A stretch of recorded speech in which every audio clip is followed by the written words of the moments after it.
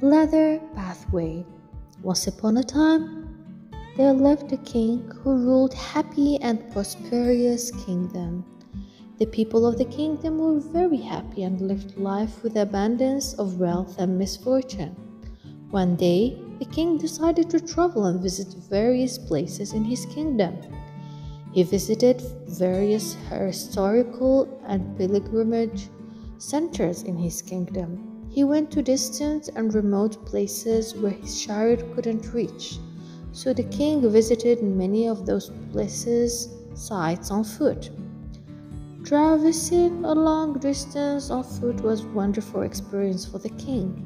He got to interact with his people and learned about their life and problems.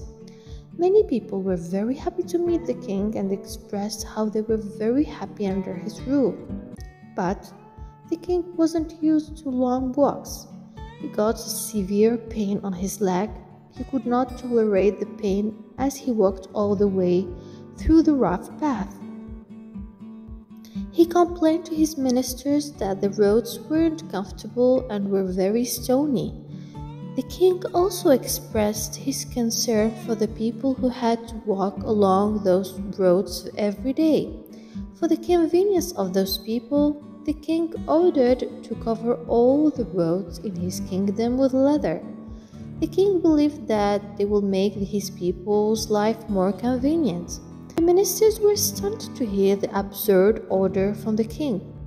Not only was the king's fantasy of having the leather pathway expensive, it would destroy the life of many couples to get sufficient leather. A wise king's advisor came to the king and said that he had a better idea. He took the size of the king's feet and made nice, comfortable leather shoes. He made the king wear those shoes and walk on the rough paths. The king admired the comfortable leather shoes as he did not feel any pain walking on it. The king applauded the genius idea that saved money and thousands of cattle lives.